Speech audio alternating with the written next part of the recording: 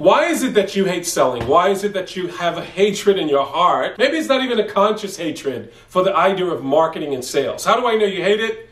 Because you don't get up every day with a love for what you do and a desire to impart the knowledge of what it is you're selling and promoting to the marketplace so that people can actually buy your products and your services, and you can do it in a way that God would be glorified. You'd make him famous and put him on display. I got 4 minutes to tell you what I have to tell you, and so here we go. My name is Sean Isaacs. Welcome to episode 1 of Marketing for Christians Who Hate Selling. 3 things that you need to develop in your life if you're going to conquer that fear you have of rejection and the hatred you have for sales and marketing. See, most people are afraid of rejection. Why? Because we are lovers of self more than lovers of God. We have more fear of men than we do of God. We're more conscious of what people think, what people say, how people feel about us than we are about how God thinks, feel, and what God has to say, right? And so the principles that you and I need to use in the subject of evangelism and missions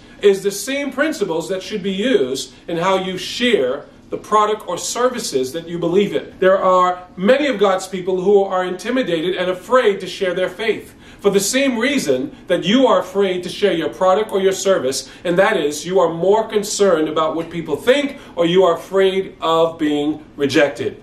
If you're going to conquer the fear of rejection, or all the fears that come with paralyzing people from sharing what it is that they believe that can change and enhance the life of others, then you have to grow in 3 areas. You have to grow in belief, in skill, and attitude. Let me run through that really quick. Belief. The scripture says faith comes by hearing, and hearing by the word of God.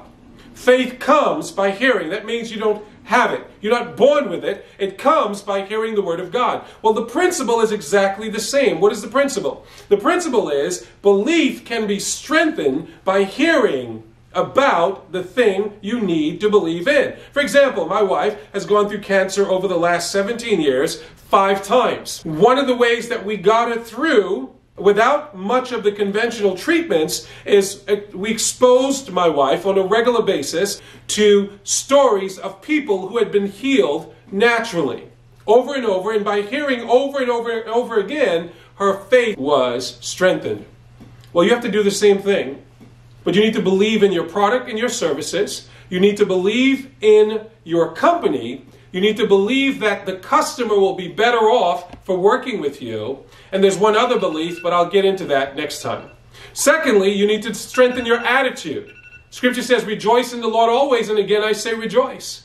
You need to strengthen your attitude. Why? Because you are going to be rejected. You are going to be misunderstood. There are going to be people that have no interest in what it is you're promoting or marketing. And so you're going to have to feed the inner man so that you can have a better attitude. And lastly, you need to grow in skill. Well, if you were listening, you heard the bell go off, so my time is up. In our next time together, I am going to go a little bit deeper into these 3 areas and how you can grow in belief, in attitude, and in skill so that you can become a better seller and promoter of what it is that God has given you to take to the marketplace. Scripture says whatever we do, in word or in deed, that we should do it to the honor and the glory of God. Whether we eat or drink, do all to the glory of God. Well, Sean Isaacs here with Marketing for Christians Who Hate Selling. If something here resonates with you, make sure you like, share, subscribe, because I suspect over time that these will get better, more practical, and more helpful. Thanks. I'd love to hear from you.